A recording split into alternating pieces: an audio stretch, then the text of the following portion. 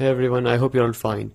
So in this tutorial we are going to learn how to add to cart in StockX. So without further ado, let's get started. So first what you need to do is you need to know that there is no cart option in StockX. Like there is no direct add to cart option.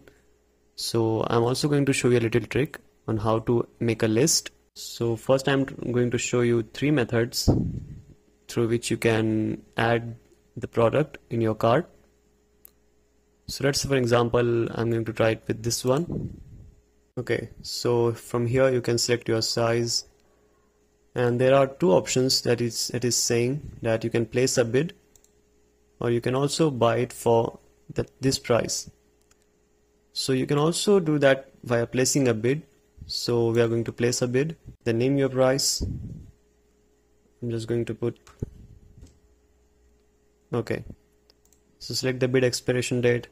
If you have a discount code, please add it. And if you have a payment method, add it. And it's showing you subtotal, and also add the shipping information here. And simply click on next, and it will be indirectly added to your list. But I'm going to show you a trick, which I was saying earlier, that what you can do is you can click on this heart option here.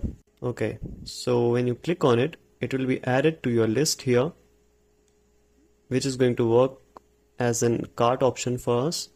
So simply click on it and select your products, and you can simply make a list here which will work as a cart for you.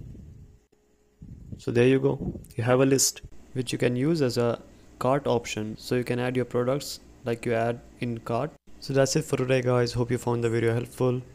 Thank you.